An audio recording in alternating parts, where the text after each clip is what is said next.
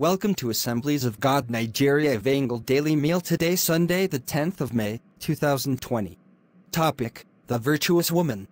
Key verse, who can find the virtuous wife for her worth is far above rubies. Proverb 31:10. Today's text, Proverbs 31:10-31. Praise God. There was a church program in which young men were asked to mention some qualities of their mothers which they would like their wives to possess in the future. One of them made a very striking statement that he had been praying secretly for God to give him a replica of the mother as a wife, and when asked why, he said that the mother was Proverbs 31 woman. Other young people who were not conversant with the Bible started flipping through their Bibles and phones to read about the virtuous woman.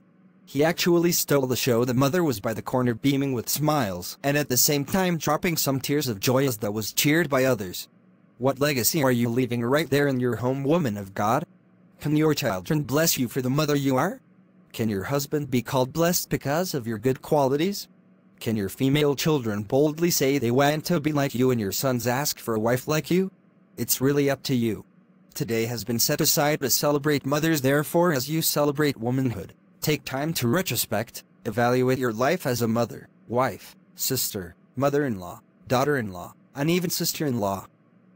Try to live a life that will attract blessings from God. Become that favor and good thing the Bible says in Proverbs 18:22. And it shall be well with you. Happy Mother's Day. Also, look into the areas where you have flaws. Assess and evaluate your life using Proverbs 31 woman and ask God for grace. He will definitely help you. Controlling thoughts. When you honor the poor, the Lord will honor you. Prayer, O God, help all mothers and potential ones to be mothers indeed and bless their efforts. Amen. Bible study in 1 year, Jonah 1-4. Matthew 5:27-48. Thanks for being part of the daily meal of the Assemblies of God Nigeria today. Join us back tomorrow. God bless. Amen.